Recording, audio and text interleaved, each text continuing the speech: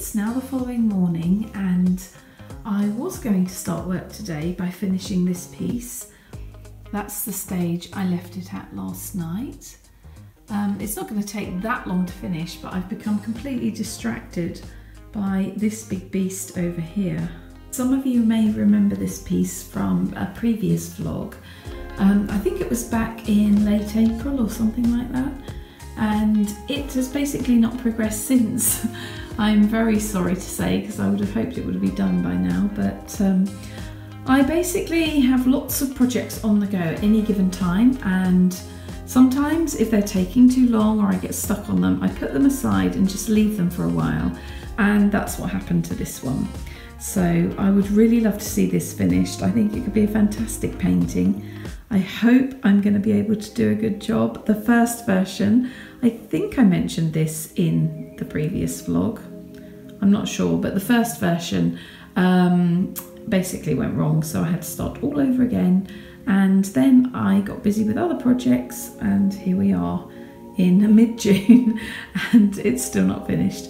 So I'm going to get to that today, and also I'm going to be working on these palettes, and I'm not going to be using them just for mixing colours.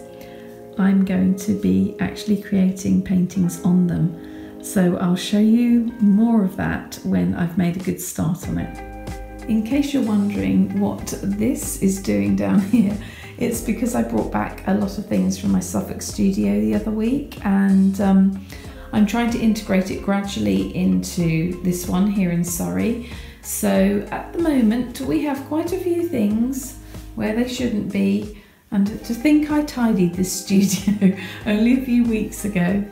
But as you can see, I have an awful lot of stuff in here which will eventually find a home. It will either be stored in here properly, or it will be it will go in my new office, which is going to be decorated hopefully sometime this year.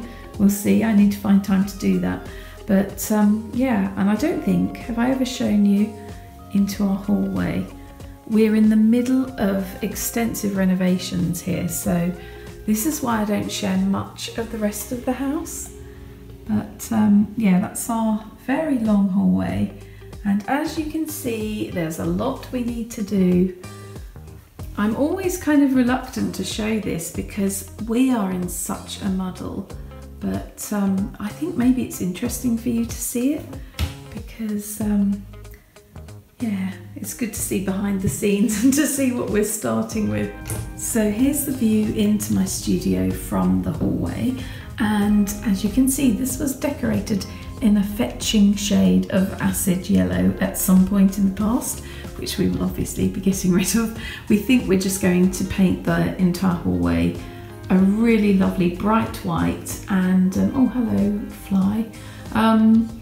Yeah, as you can see up here, we need to replaster, and there's a lot to sort out. I think it will look absolutely beautiful when we've done it, because this house is well, it dates from 1901, so there are a lot of original features, and I love these, like these big, the door frames. I was going to call it an architrave. Is it an architrave?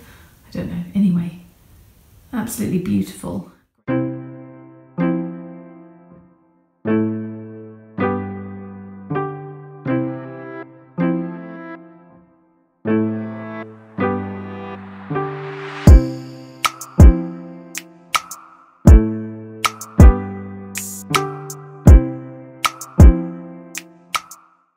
I've just propped this up against the log basket to dry, and I think we can call that one finished.